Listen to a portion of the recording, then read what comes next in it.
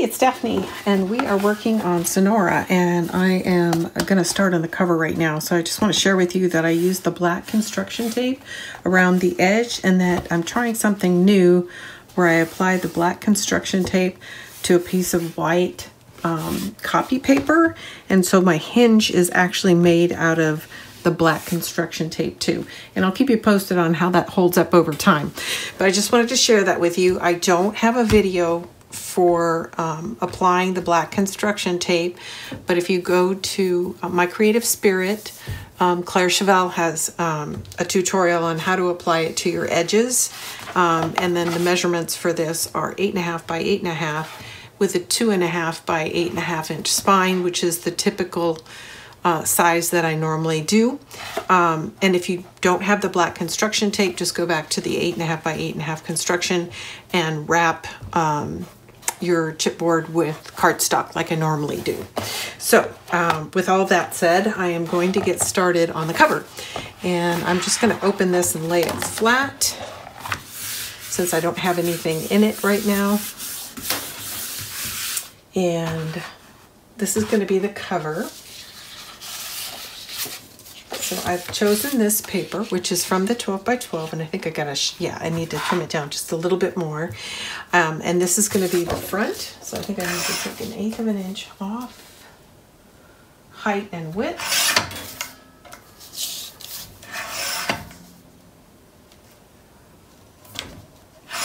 There we go. And I'm gonna re-ink those two edges.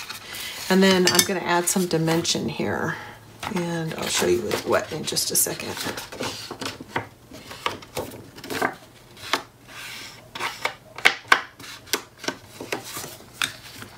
I think that's going to be, yeah, just right. Okay, so let's go ahead and glue that down.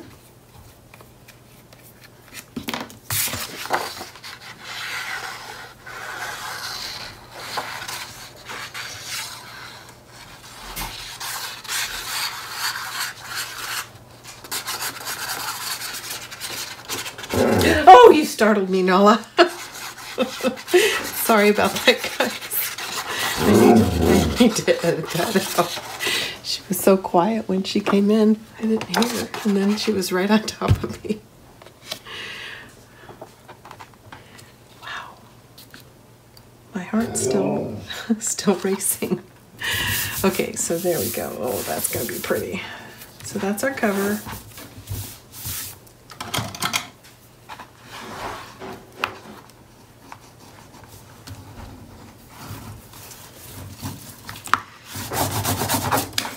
Okay, and then for the back, this is also from the 12 by 12 pack, and I think it needs to be trimmed down as well.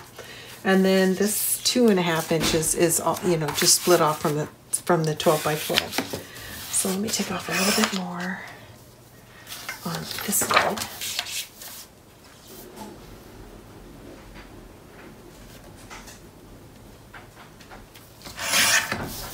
And from the bottom.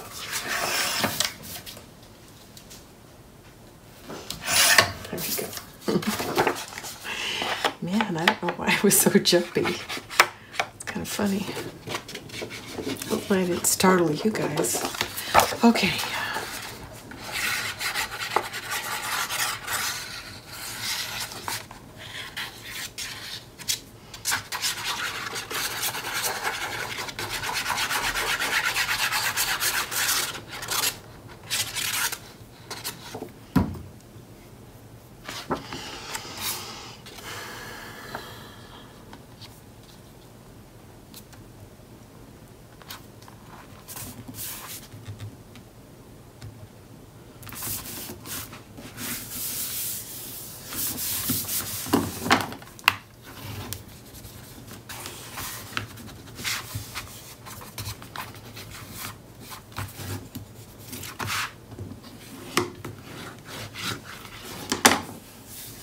Okay, and then this is going to go on the spine. It looks like I need to trim a little of this as well. Maybe a little more. And on this side, 2.5.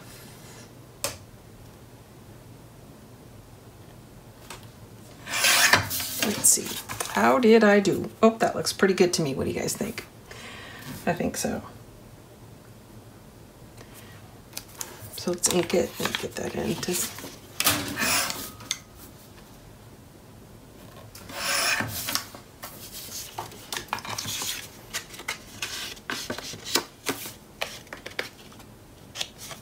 There we go.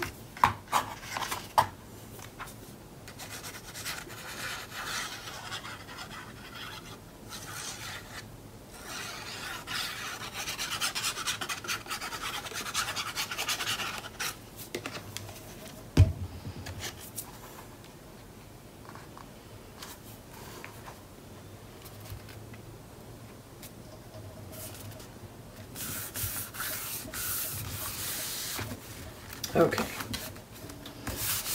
there we go. So there's the cover, the spine, and the back. I think that looks nice. We need to add a little bit more here so it looks a little bit flat. I'm just gonna, I've got a box here that I'm gonna use to help square it off. There we go. Okay, so this came off of this collection. It was over here, so I trimmed it off, fussy cut around it, and I'm gonna overlay it like so. And then this came off the bottom of the 12 by 12. I'm gonna add it right here. And I'm gonna pop this up just a little bit with some chipboard. So we've got some dimension. And I think I've got some chipboard here somewhere. Yep.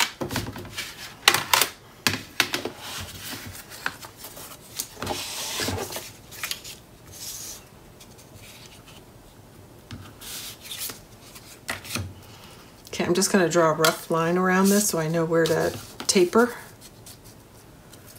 So I know I need to cut this down here, here, and here. Okay. It's not very pretty, but that doesn't matter.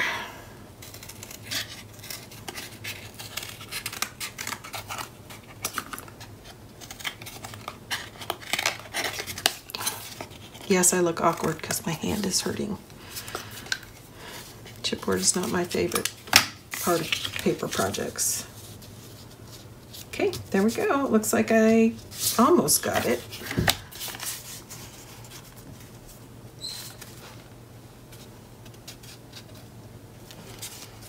Just need to cut a little more off here.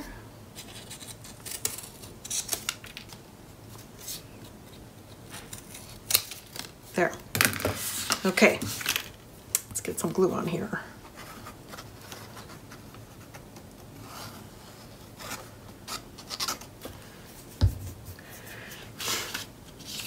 So again, this is just fussy cut from the 12 by 12 collection pack.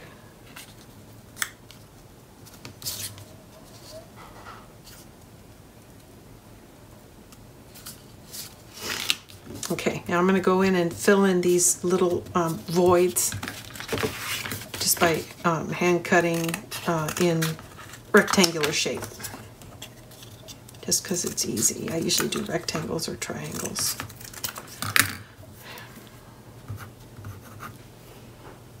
Needs to be a little bit narrower. This one will work.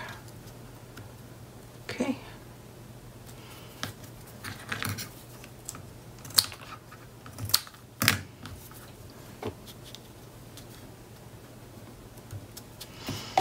Okay.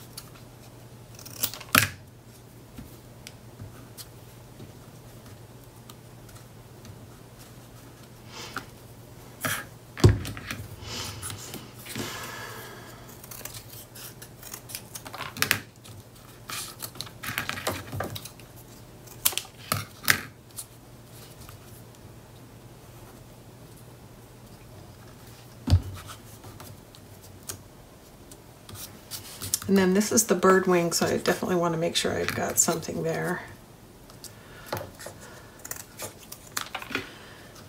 Ow.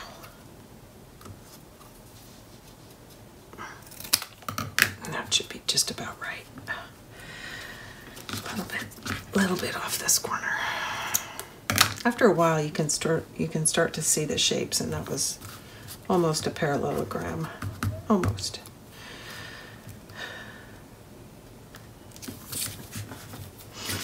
Okay, I think I'll put one more piece in here. I think I've got a piece that's gonna work just right. So all of these pieces are just acting like scaffolds to hold it up off the base.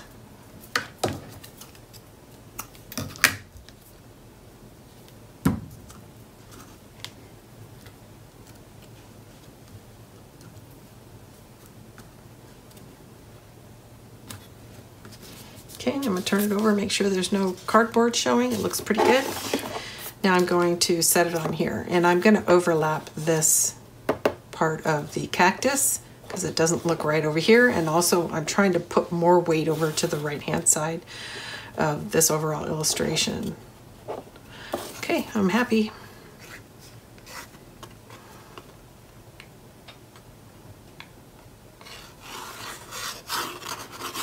I especially like to use chipboard on the back for dimension on the covers because it's so much more rigid than your foam.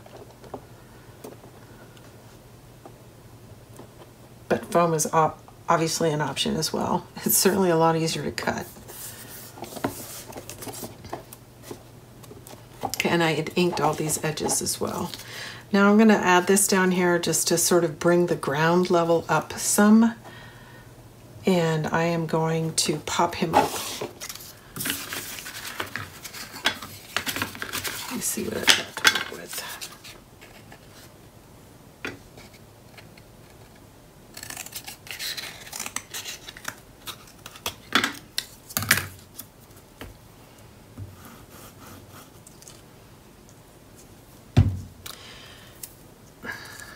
Let's turn that over. I think it's going to fit better that way. Yeah, it does. Okay.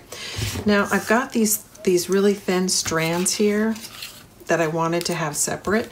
What I'm going to do right now is just put some glue on the back of each of them. I'm not going to put chipboard there, but I'm just going to put some glue on the back of them and let it dry, and that's going to stiffen that up a little bit. I'm going to do the same thing with the tail because it's really too small to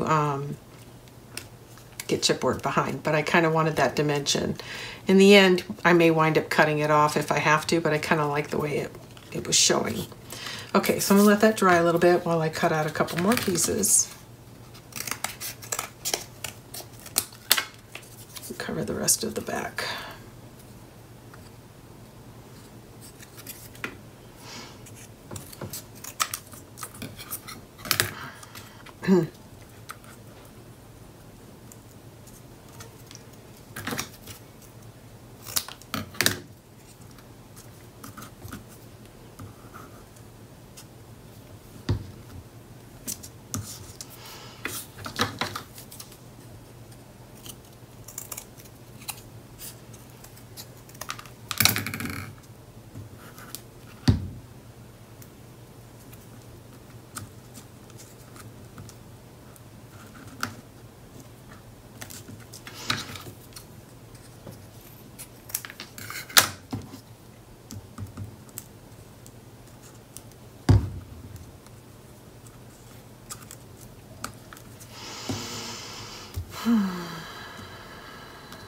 Okay, good enough. Now let's figure out where it's going to go on here. Oh, I forgot, I need 2 layers. So I need a second layer past the frog, since we're up one here. And I want the frog to, let's see.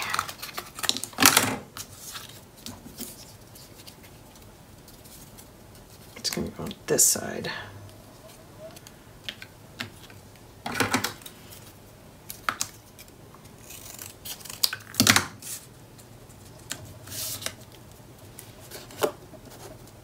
There we go. Looks good. Let's do it.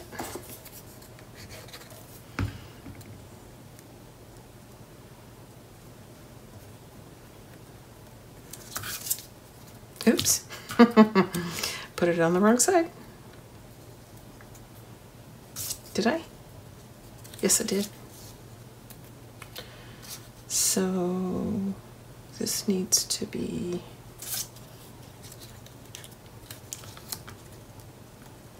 cut like so. Okay.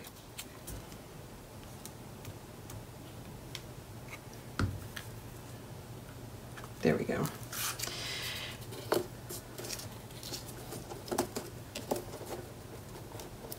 Okay, I like it. Oops. I'll just hold this in place for a second longer.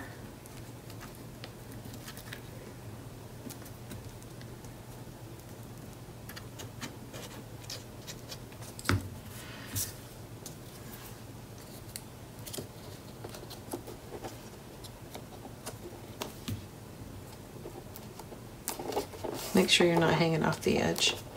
There we go. I think that looks good. Okay, now I've also fussy cut a couple more flowers out, and I am going to pop them with a little bit of chipboard.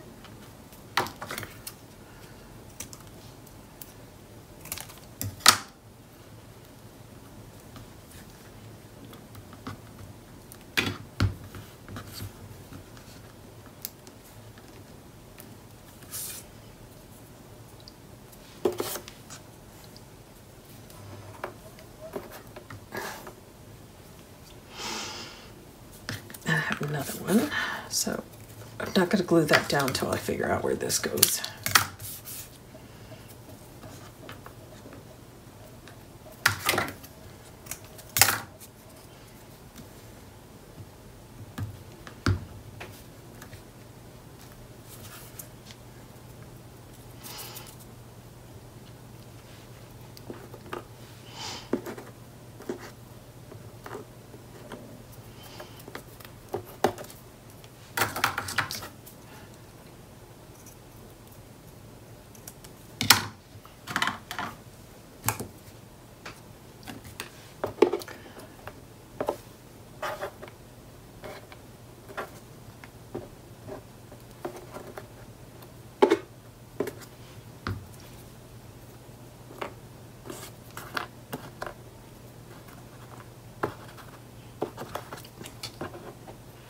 All right, I might add some more flowers later and add a little more dimension. I was looking for another bird like this to layer, and I didn't look that hard in the collection, but if there is one, I'll probably come back and do something there.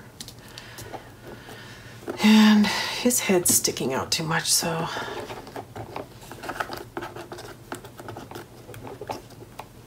think I'm going to add a layer of chipboard behind his head. An additional layer. There.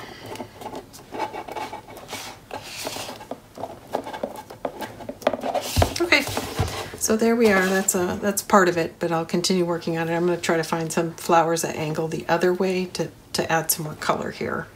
And it'd be nice even to find a bird in flight to put over here. I'm not sure yet. But there's our Mexico, and then I fussy cut this out, the Sonora.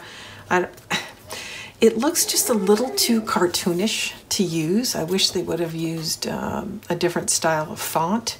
So originally I thought I would have this as the title for the cover, but I'm not liking it. So I have to think about that some more, and I'll be back soon, okay? So that's it for now.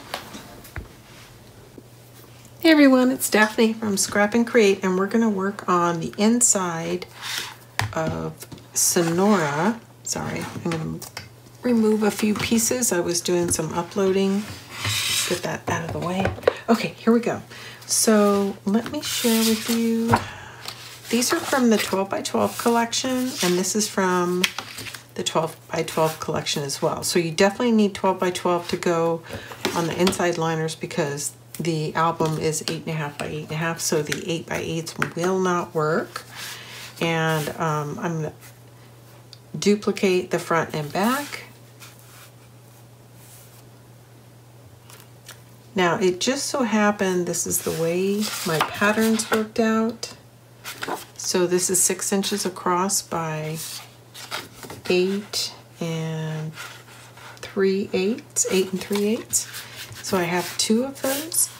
So from one 12 by 12 you can get in a 2 6 inches by 8 3/8 height.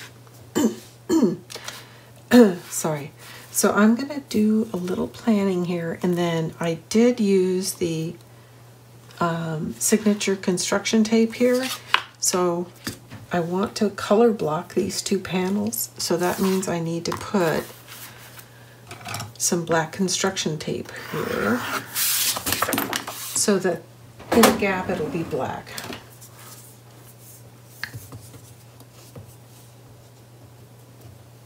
And I'm getting more and more familiar with it. It's nice, and it's a lot easier to work with than wrapping. I mean, you don't have to worry about any cracking when you're wrapping your book or on your spine, which is really nice. So,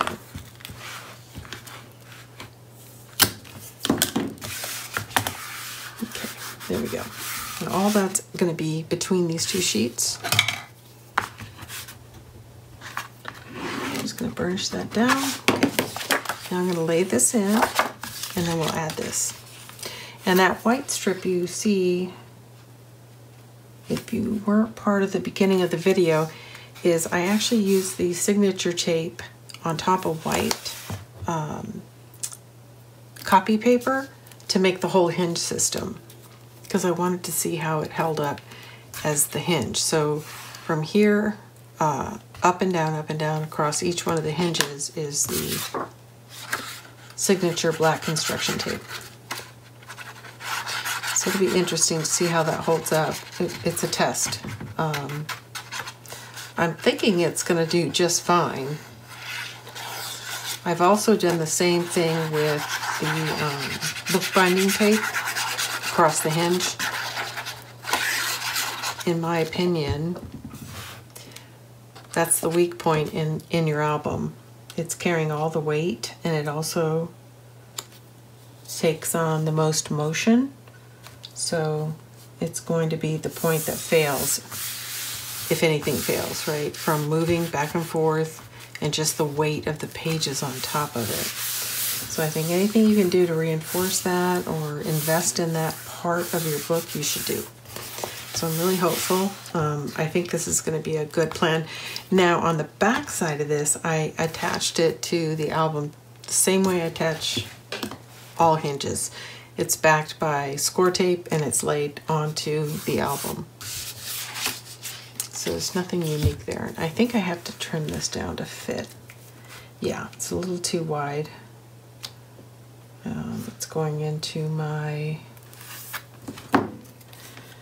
hinge area, so I'm going to trim it down just a bit. There we go.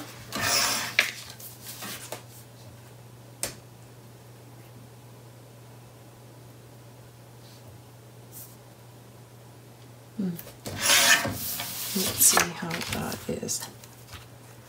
Seems kind of crooked, but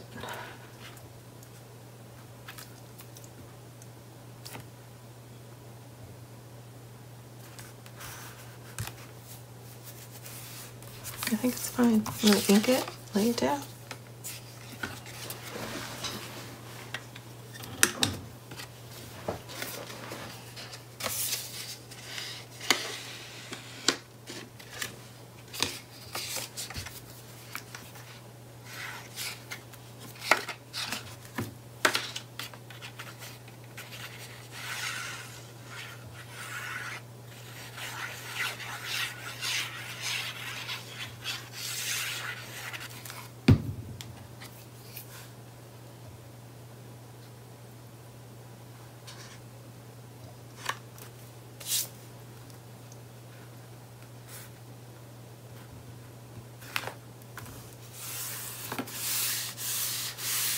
Okay, now we're going to repeat that process for the back.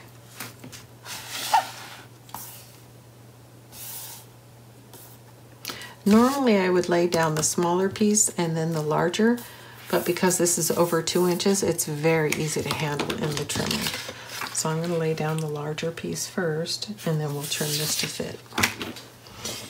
Actually, that's not true. I'm going to do a reference line first and then lay down some tape so that when I do our color blocking, we won't be looking at bare chipboard. There we go.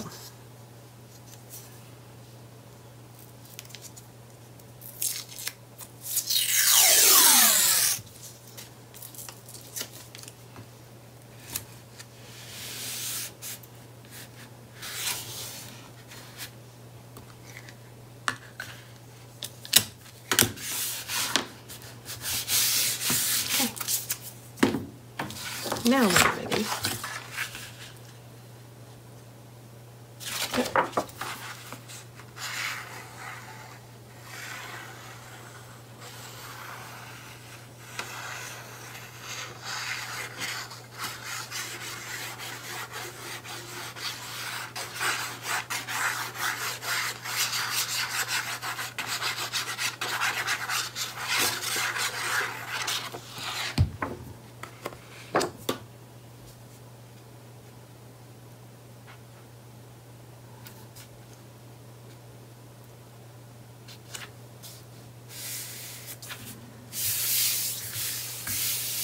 Okay, there we go.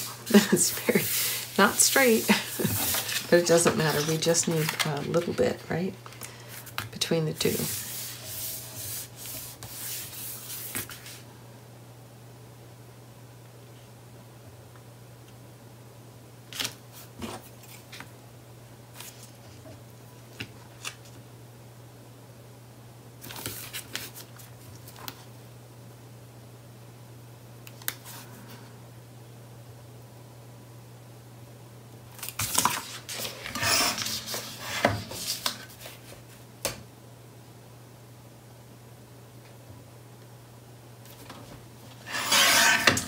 Now, I've mentioned this before, but I'll say it again.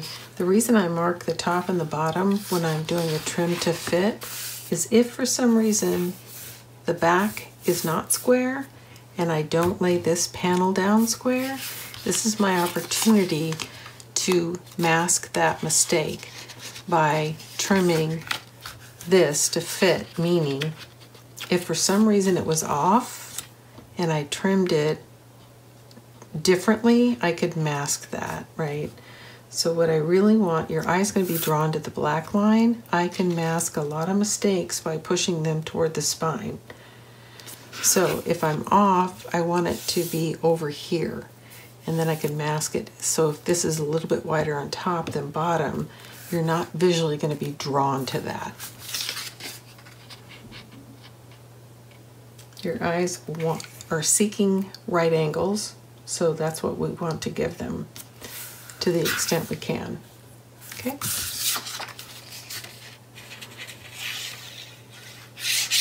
But also, there'll be another page here. You'll actually very rarely see the spine. And that's also another good rule of thumb. A good rule to follow is that if you have anything you're trying to mask, push it toward the spine, away from the edge, because your eye is always going to be drawn this way. That's just the nature of looking at a book, any book.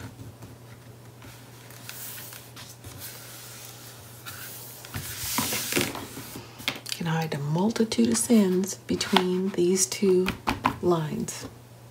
Okay, I'm going to burnish that in place, and I think we're done with the front and back, or front and inside liners. And then the next time we get together on this, we're going to install the pages and we'll be done. And then after that, it'll just be a matter of doing the walkthrough. Thanks everybody for tuning in. This is Daphne from Scrap and Create. I want to thank everybody for taking time to spend with us here at Scrap and Create. We appreciate it.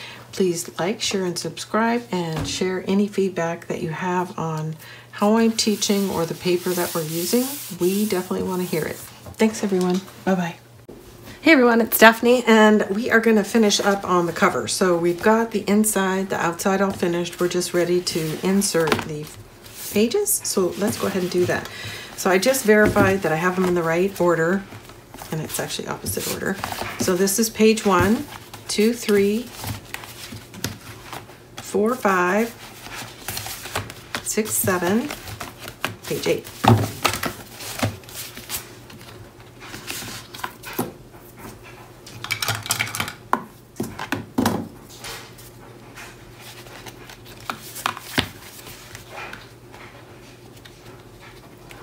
Wow, I don't know what the deal is, but it seems like it's very dark in here today. Same lighting.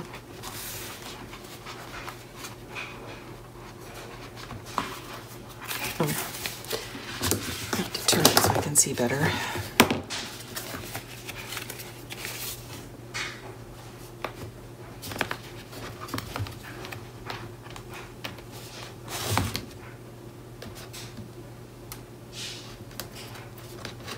There we go.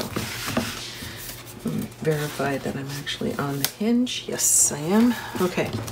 So as usual, we want to lay down the page, pushing toward the spine, and just verify that we have an equal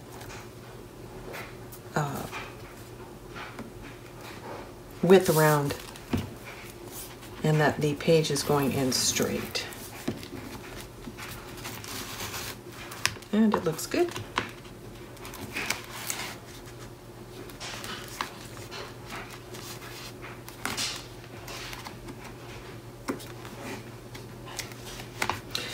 You know, a pick tool is really sort of an essential tool, but one of the things I don't like about this one, and I'd love to hear some feedback from you guys if you have one you like, is that when I go to pull out, this hump on the tool gets stuck on the next hinge, and it's really annoying. So it would be nice if it was just a smooth shaft. See how it's getting stuck right there? And that's a problem.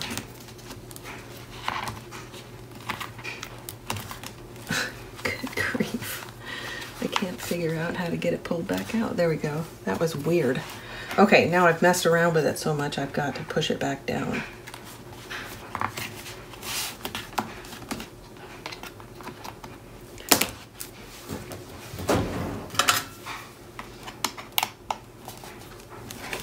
So see how this was just flattening everything for me? That would be ideal if my pick tool was flat.